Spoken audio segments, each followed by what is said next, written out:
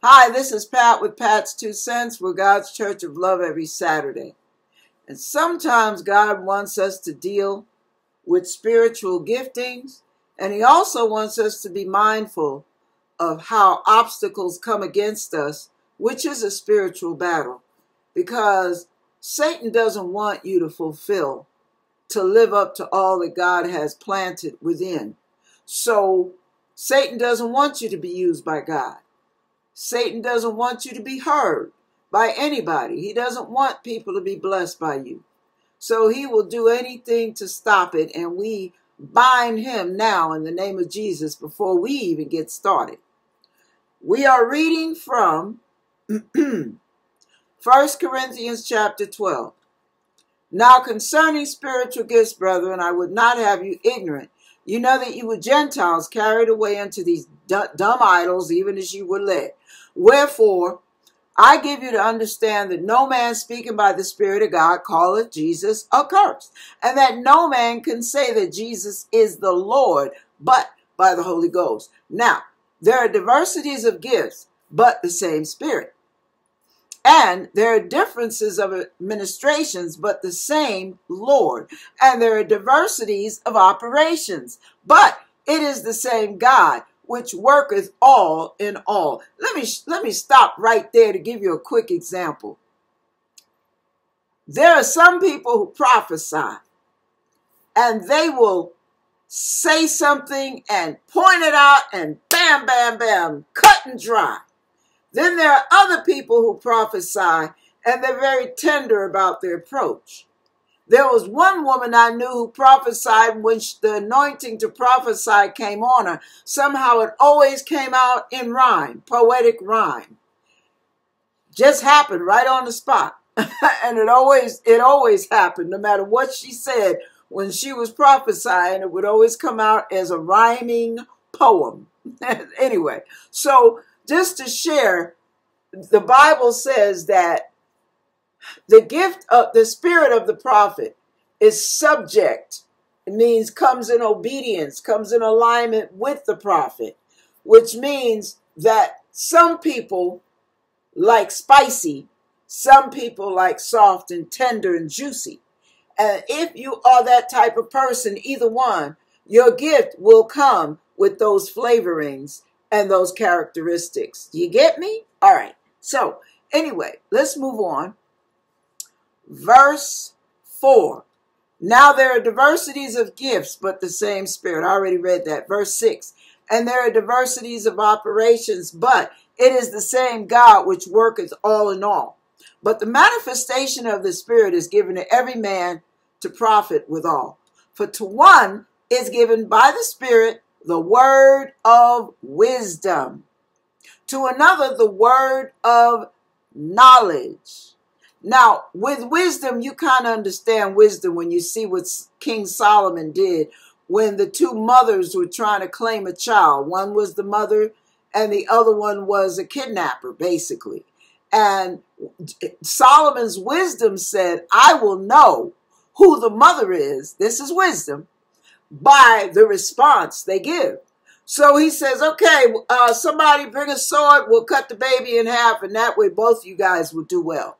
So the one who was not the mother said, oh, okay, that way we both lose. That's cool. The other woman who was the mother said, no, please don't hurt the baby. I'd rather she keep the baby and the baby live than for you to hurt it. That told Solomon right there who the mother was. That's wisdom. That's wisdom. All right. Now, to another, word of knowledge. All right. Now, years ago, we were in a meeting and the Lord gave me a word of knowledge that there was a man in the group who had a friend, and the friend was a tool of Satan to destroy the man's marriage and his life. And the Lord told me to tell him he would pay over the course of 26 years if he did not break off that friendship, because that friendship was not only toxic, but it would lead to adultery. Even though it was simply a friendship. So That was a word of knowledge. I did not know the man had a female friend. I did not know anything about his personal business. I told it to a group of men in a meeting we held every week. And the man came back after everyone left and said, I wanted to tell you while I was getting my stuff together to go home. He said, I wanted to tell you that word was for me. So when God gives you a word of knowledge, a person, if you get a word of knowledge, you will know what you have no business knowing because the Holy Spirit gave it to you. It'll either be a word of direction, instruction, warning, admonishment, correction, whatever, but God will give you a word of knowledge. All right, here's another one. Let's see. To another, faith by the same Spirit. Some people just have faith. They can work miracles. They just do whatever. They speak it and it's done because their faith is that strong. To another, the gifts of healing by the same Spirit. You notice it said gifts, plural, more than one, which means there are a myriad of healing gifts. Some people, like myself, I have a healing for inner healing. I have a gift for inner healing.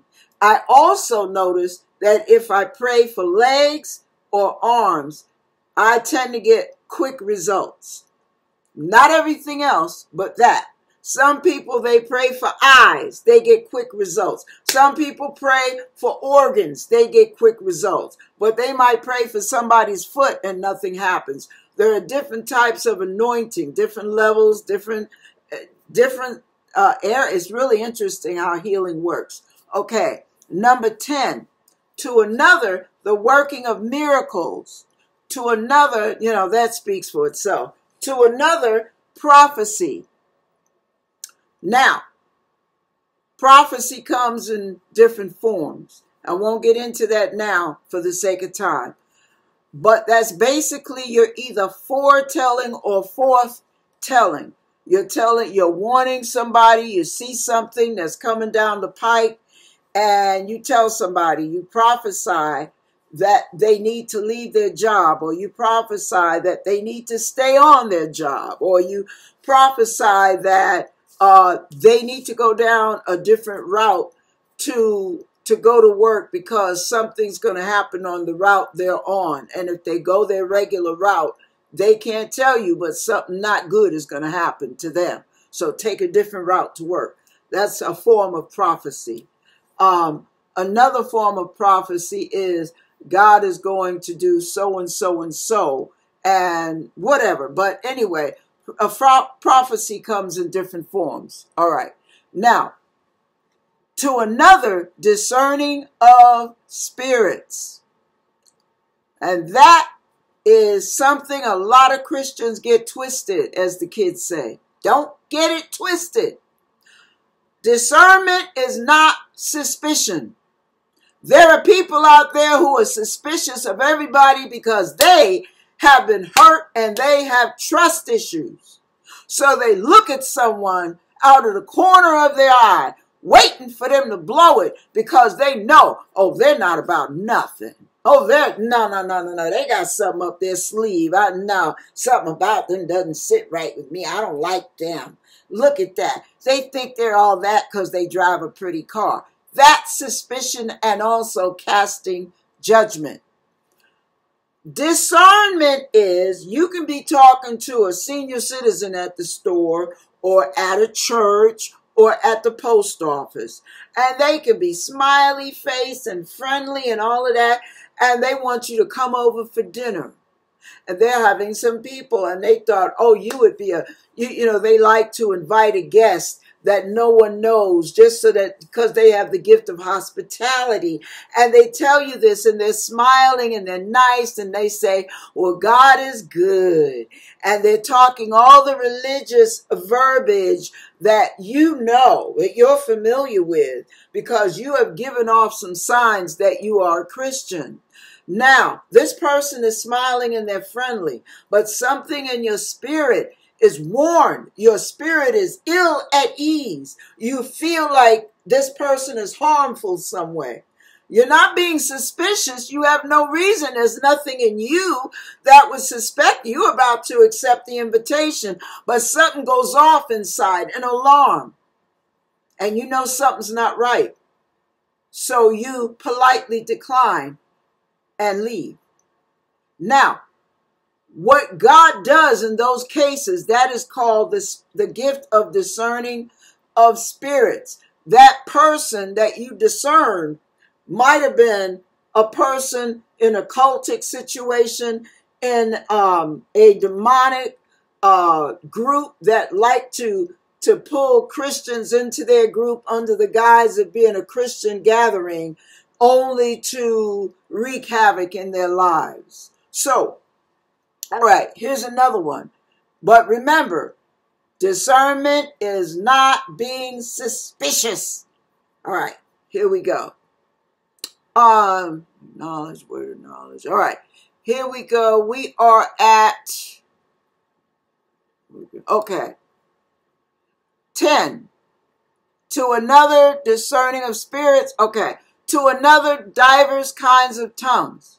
So you might be speaking in different languages, natural languages, but in your prayer closet, you have your heavenly language. So, to another, the interpretation of tongues. All right, we'll get into that later. Okay, but the bottom line is, that's a gift from the Holy Spirit. You can't fake it. Some of you fake it. But God knows what's real and what's not. And if a person has the gift of discerning of spirits, they know what's real and what's not too. All right. So 11. But all these workers, that one and the selfsame Spirit, dividing to every man severally as he will. 12. For as the body is one, and hath many members, and all the members of that one body, being many, are one body, so also is Christ. For by one Spirit are we all baptized into one body, whether we be Jew or Gentile, whether we be bond or free, and have been all made to drink into one Spirit. For the body is not one member, but many. If the foot shall say, because I am not the hand, I am not of the body, it is therefore not of the body. And if the ear shall say, because I am not the eye, I am not of the body, I am not of the body. Is it therefore not of the body? If the whole body were an eye, where were the hearing? If the whole were hearing, where were the smelling? But now hath God set the members, every one of them, in the body, as it hath pleased him, not you.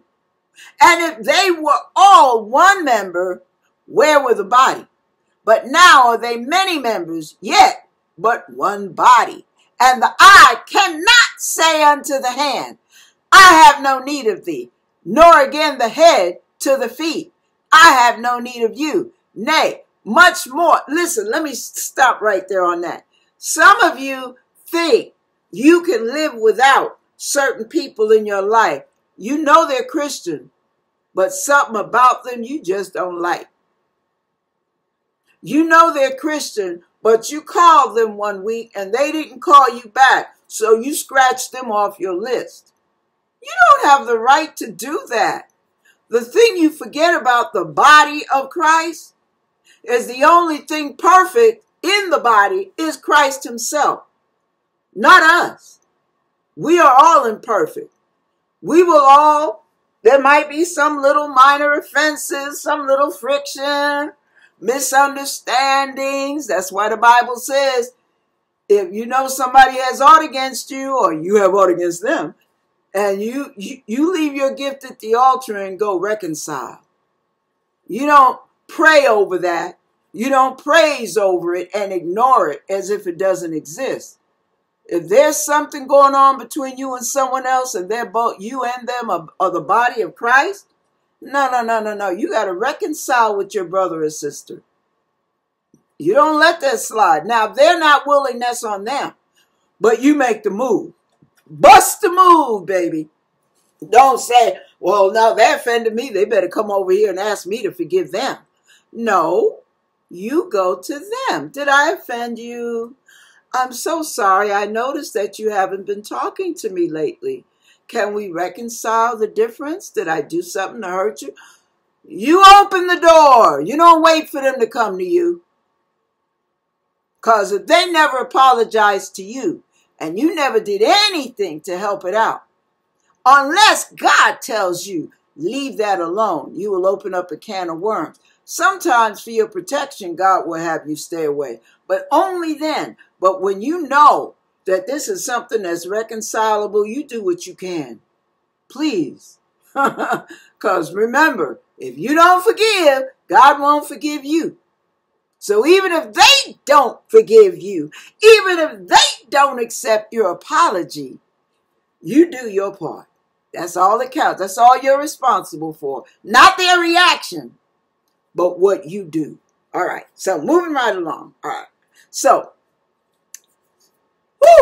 let's see.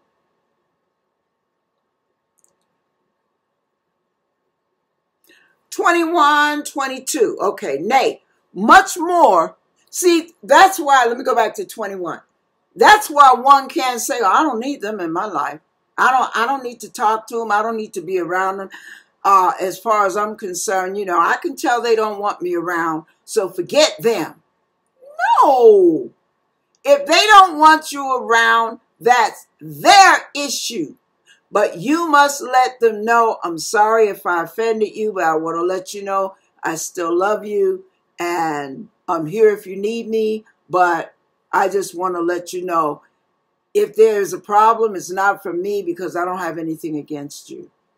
And if I did anything to hurt you, I'm sorry. Period.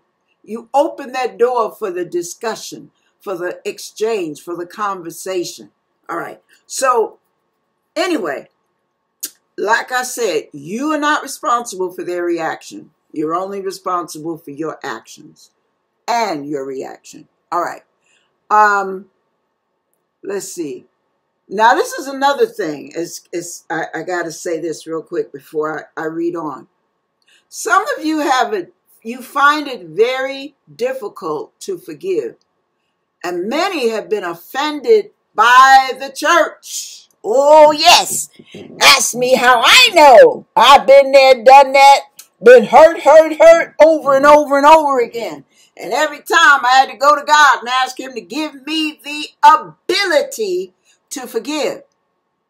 So when you ask God for the ability that you may not have, or you may not even have a desire to do so, you ask God to give it all to you. Be honest with him. He will help you. He will prop you up on that leaning side. He will put it in your hand what you don't have. He will equip you to obey his will. That's what's so fair and so beautiful about God. All right. So remember to ask God to give you what you're not able to do. Okay? That's a willing heart, willing to obey, even when it cannot. And God will give you the can do. All right. All right. Now let's see. I have no need of you. Verse 23. And those members of the body which think to be less honorable, upon these we bestow more abundant honor, and our uncomely parts, that means our unattractive parts, have more abundant comeliness. Now, what I wanted to share with you on that is with a plastic cup.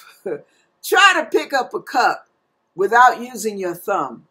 When you look at all your fingers, the ugliest, the comeliest looking, I can't think of the word, integers. Anyway, the comeliest finger is the thumb. The least attractive finger is the thumb. But you try to pick up a cup without that thumb. It's very, very cumbersome. The thumb is your leverage. The thumb is what the whole hand needs to function correctly. Isn't that crazy? You might be able to function without a pinky. You might be able to function without a middle finger. But that thumb, the ugliest finger on the hand, you need that bad boy. Oh, you need that. All right, moving right along. That's just an example. See, the reason for saying that, Some of you think there are people in the body of Christ are dense, slow, a little on the wild side. They are what we sarcastically call special. So we tend to look down on those people. We tend to look down at the dysfunctional one with a dysfunctional family. We tend to look down at the other one with all those weaknesses.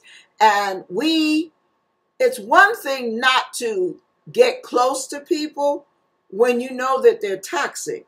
It's another thing to look down at a person because they're weak. What God is trying to show, for example, you ever notice, here's a quick example. You ever notice sometimes if a person has Down syndrome or a person is autistic, they are brilliant in playing the piano, or they're brilliant in physics and all these calculations. They're brilliant in scientific solutions. Why? Because their weakness is one thing, but God oftentimes compensates them with a genius level of gifting. It all comes from God.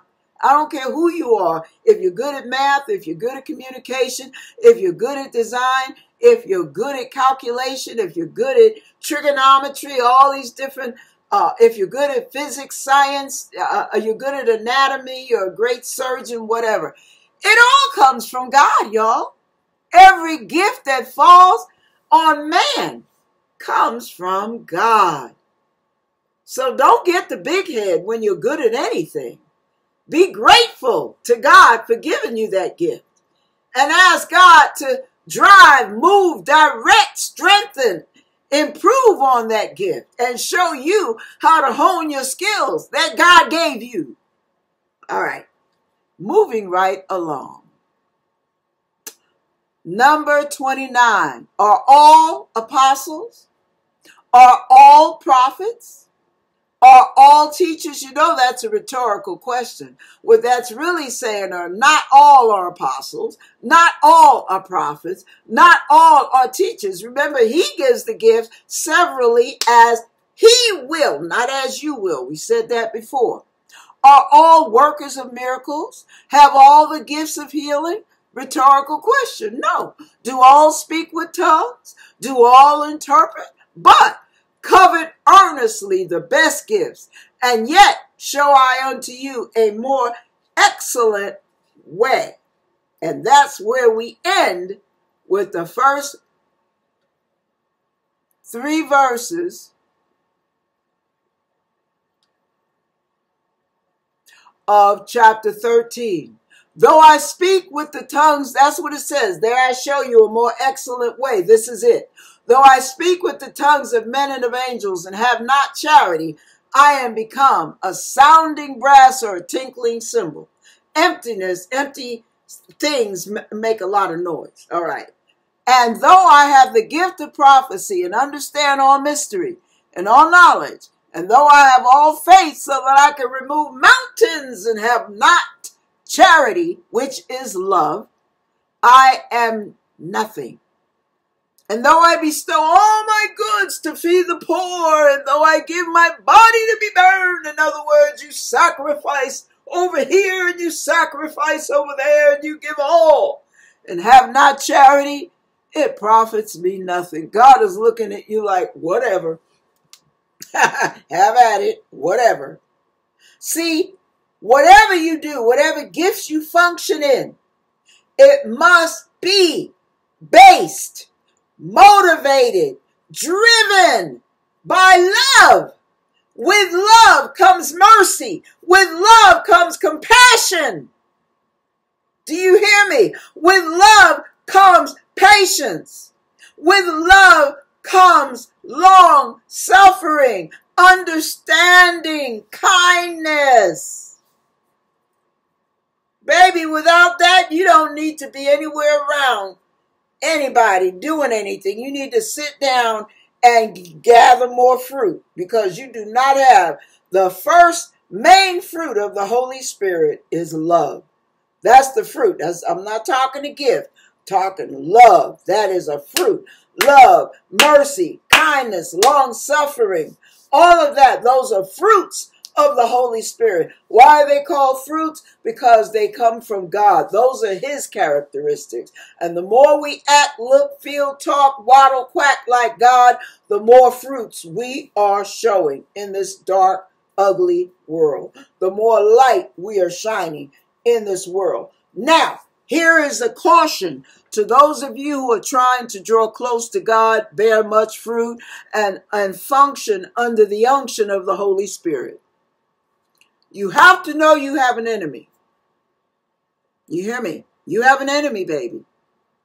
And they may come in the form of flesh, but your number one enemy is self and Satan. The reason I put self first is because we are the ones that allow Satan to operate through us. He can't do anything we don't allow. He can't say anything out of our mouth that we don't open our mouth to utter. He can't do anything with our bodies that we don't yield our bodies to perform. So whatever you do, whether you're committing adultery, whether you're hooked on pornography, whether you're hooked on cigarettes, whether you're hooked on bitterness, whether you're hooked on jealousy or whatever it is, the bottom line is, baby, Satan is your enemy. And he will use every trick. He will use every tactic, any person, anything, any spirit of addiction. Addictions come through demonic spirits, by the way. So when you know you're addicted to anything, get in the habit of rebuking the desire for it in the name of Jesus. Rebuking the demon of addiction to that thing in the name of Jesus. Resist the devil. Some of you got to resist to the point where you're sweating, crying, pleading, begging, praying, whatever. You got to get on the phone, say, come over, let me go over to your house, let me come with me, let's go to the store, let's sit and have coffee, because I'm tempted to do this, that, and the other. You got to be transparent with your brothers and sisters in Christ, because you need reinforcement sometimes. You need other people to pray for you. But you are the one that has to do the resisting. You are the one that has to obey God and resist the devil. If you resist the devil, he will flee. Some of you think that all you got to do is pray it, ask it, and move on and you're delivered. No, you have to engage. Somebody can buy you a brand new car and you might sit in the car. But until you stick that key in and engage that thing and start moving it, that car ain't going to take you nowhere. It's good for nothing. It's the same way. Even though you have the gift of the Holy Spirit, if you don't operate under the unction of the Holy Spirit, and if you don't use your will, engage your will, like you have to start that car to resist the devil, guess what? Yeah, I'm not even going to say it because you know it. It speaks for itself. So understand that there are going to be times when Satan will plant people in your life. And when he plants them in your life, is to take the life out of you. Remember that. You will have manipulative people. That's why I did that video called the Demon of Narcissism. That's why I did that. Because the purpose for it is to plant people in your life. Prolific liars. Prolific manipulators to come in and steal what God has given you. Come in and steal your inheritance. Steal your holiness. Steal your commitment to God. Distract you over here. Distract you over there. They take up all your time. You want to hang out. You want to do this. You want to do that. They ain't about God. They're about the benefits that comes with hanging out with you. And Satan says, yeah, go on. Yeah, you see that one? I want you to hang on them like glue. Long as you hanging with them, they won't be able to do what God wants them to do. Because they'll be too distracted to hear it. They'll be too distracted to pick up on the signals that God's giving them. Why? Noise. They are there to bring static. They are there to bring noise. They are there to use you, to take up your time, to play you like a fiddle. And you don't know it because they're saying, praise the Lord. That's why you need the gift of discerning of spirits. Satan will use all kind of tactics. You'll be in the body of Christ and you wonder why everybody's invited but you. You wonder why everybody is asked to do this, that, or the other but you. You wonder why somebody else got the reward you were supposed to get. You wonder. You cannot get caught up in the cares of this world. That's another form of demonic distraction. You got to be careful about that stuff. With gifts comes responsibility.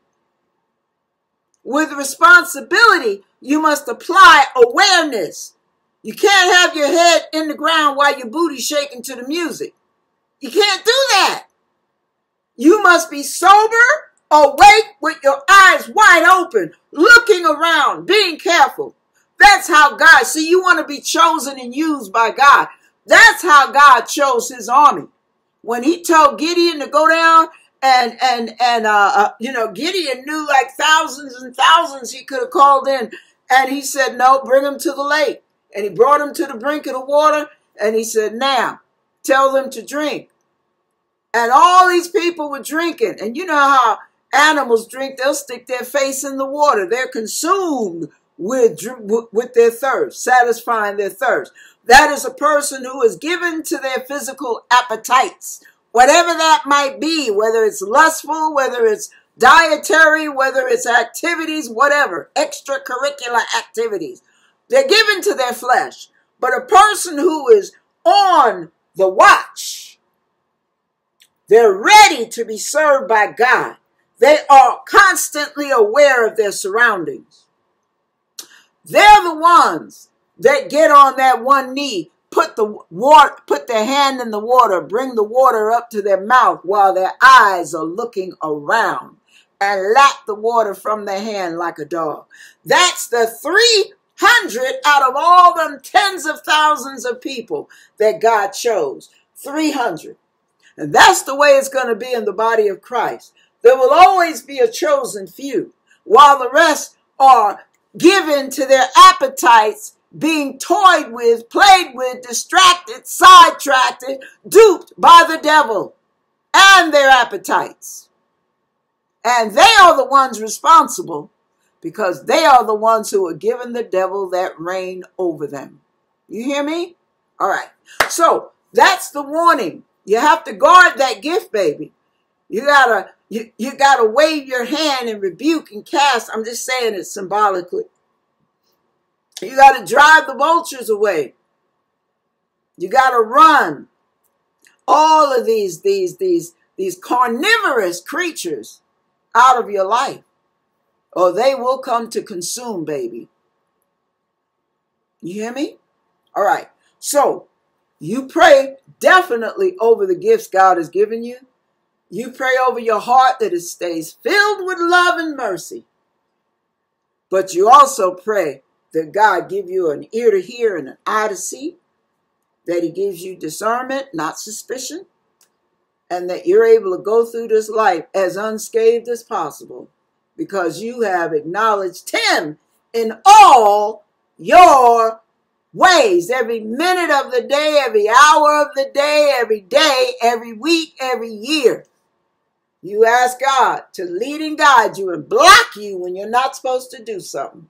Put a check in your spirit, and you will be the available chosen one that God is able to use for the furtherance of his kingdom and the furtherance of his work. Amen? All right. God bless you. I'm done. Okay, let me stop the recording.